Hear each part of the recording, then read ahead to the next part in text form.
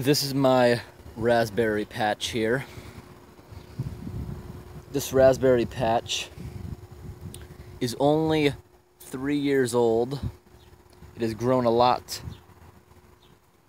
Originally, it came from the neighbor's yard here. He's had them for about 10 years. You can see his are more established, so his always have berries sooner. Raspberries have 2 harvests each year. First harvest is around June, which already passed. Second harvest, the peak is in about 2 weeks. So you can see there's lots of flowers and green raspberries. Dozens of bumblebees buzzing around pollinating. And every year they try to extend with their runners and rhizomes, but I mow them back to here.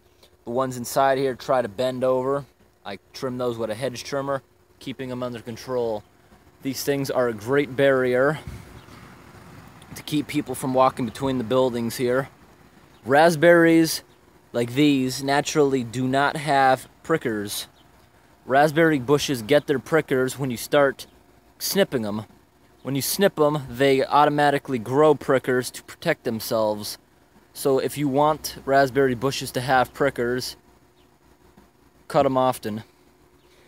And also, this part here is now completely dead. It had its raspberries. It's done. Raspberry stems last 2 years. This one had raspberries this year, and now it died. It also had them last year. For example, this green one here is having raspberries this year, and it will have them next year. After next year, that stock will die. They last 2 seasons, each stock. So inside here, all the brown stalks are going to die this year. They're done having raspberries. Those brown stalks need to be cut down. Half of them are brown. Those have to be removed. The green ones will be here for 1 more season. Those will be cut down next year, and by that time there will be a whole new set of them.